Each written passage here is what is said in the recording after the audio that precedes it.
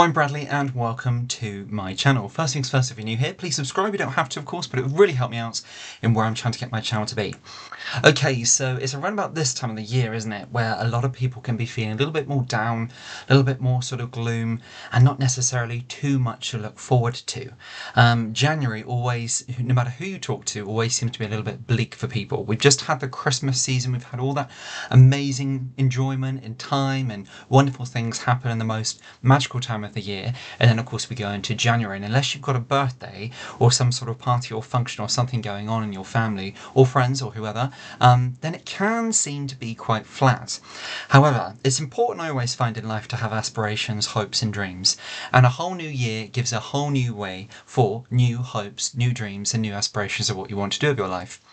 Now, we all know that in today's life things don't come easy in terms of cost, and with the cost of living ever increasing in this world, it can often seem that dreams and hopes and aspirations of what we want to do with our life seem ever further away, and we just spend more and more time at the desk at work. However, just because your dream didn't come to you today, and let's be honest, dreams, they take a fair bit of time to come together. So even though that your dream didn't come together today for you, or even in the next couple of days, be sure to cherish today. Be sure to embrace the spirit of January. And I know you may think, what on earth is Bradley going on about? But let's be honest, break it down. January is new starts, so there's new ways of life to be had. We can treat ourselves a little bit more kindly. We can make time for a little bit more time to enjoy and just de-stress and be a little bit more kinder to our minds and our mental well-being and mental health. It also gives us the opportunity to reevaluate things. So it could be finances, it could be family life, it could be relationships. Am I spending enough time with my partner? Am I spending enough time with mum and dad, or nan and granddad, or uncles, aunts? Am I spending enough time catching up with friends? Is the balance of work life okay for me? Is work becoming to be a little bit more too much, and it's starting to be a bit detrimental as to speak to my life? Is it affecting my relationship? What are my finances like? After having had Christmas, a lot of people are left in a situation with trying to have the most amazing Christmas. Not everybody thinks about the repercussions of spending that little bit too much in December. Then of course January, when the bills roll in, there's a lot of stress flying around.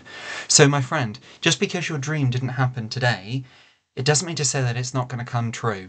And let's just take a moment to reflect, and it's important to cherish today. So of all of those things, what we've just gone through, so your dream hasn't come true. So whatever you want to do with your life, perhaps it's not going to come true this week. Perhaps it's not going to come true for the next 6 months. But every step along the way, you can grow, you can develop, you can get better at something, you can improve. You can build your way for having a fantastic journey, helping other people and helping yourself, your mind, your well-being, your finances, your relationship. You can take time to enjoy things which, in essence, sometimes if you're so wrapped up in your aspirations, your hopes, your goals, your dreams, you may miss. So for example, make time for you, because along that way, doesn't mean to say that because it didn't happen today, it's not going to happen. January can often, at first glance, be looked at as a bleak month, but for me, I try to capture the spirit of January. New starts, new beginnings, a whole new path, a whole new fresh, crisp book to write of 365 pages. Write yours, as I always say, how you'd wish to read it. Do you want to read a book which is a little bit mundane, or is perhaps loses interest on just the first page? Now, how does that transpire into life? Well, are you stuck in a bit of a rut? Do you have the same pattern of events going on in your life? Do you find that you stress over the same things?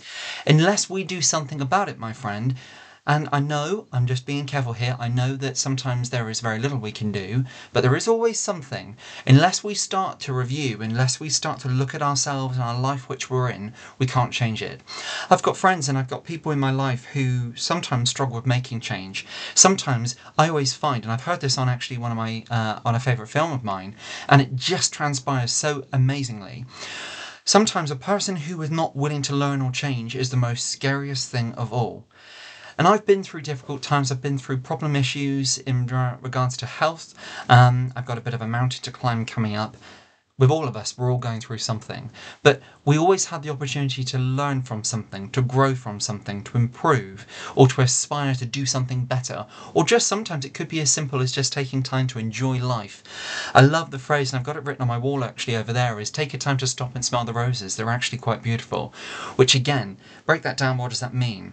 Sometimes we can get so wrapped up in life in that the 12-month cycle of the year, and then the year's just gone, we enjoy Christmas, we're into January, and then some people feel they're in that gloom again. If you stop and if you just break down week by week, or even day or hour by hour, and if that's too much for you, literally just saying to yourself, do you know what, today was tough, but you got through it, and actually stop. And when we're talking about those roses, stop and smell, they're actually quite beautiful. Look at the day you've done. Okay, so this morning I woke up really early. I didn't think that I was going to be able to do that meeting in the morning. I didn't actually think I was going to be able to make that decision. I didn't think I was going to get that piece of work done. And I actually cooked a really lovely meal for me and my wife, or me and my children, or for mum and dad. Think of it. You got through the day, you're in a better position than what you were this morning, you done some great amazing things, you spent some amazing time with family members, you caught up with people who you didn't think you were going to, and you've made some great progress at work. There is always light in every situation, and sometimes it just takes a little bit of finding it. Now, I know you may be sat there thinking, what on earth is Bradley going on about? He's talking about simple things. But you know what? Simple things, little by little, create a huge, big, cascading thing. And then you're on your way to your dreams, aspirations, hopes, and all those goals coming true. January doesn't have to be a bleak month, my friend. And as I started this off with, dreams don't come together in a couple of days. So what? They didn't come together today. Don't let that crush you into the ground that your dream's never going to happen. It will. It absolutely will. But be sure to cherish today, because there are so many people in your situation who would love to be in your situation. They would give anything to be in your situation. Take a moment sometimes to think out of the box, then in our own hearts and our own heads. And give time, give peace. Sometimes just being still in the moment, enjoying the very here and now, can be the most powerfulest thing ever. And that can certainly help you grow, move forward, and grasp the rest of January to come and all of what this incredible year will bring. I hope that you take something away from that. And as I say on my clip, on the image of this clip here, there is amazing things to come, my friend, and you are an amazing person, and there is only one of you in this world. God bless, take great care, and I'll be seeing you real soon. Bye for now.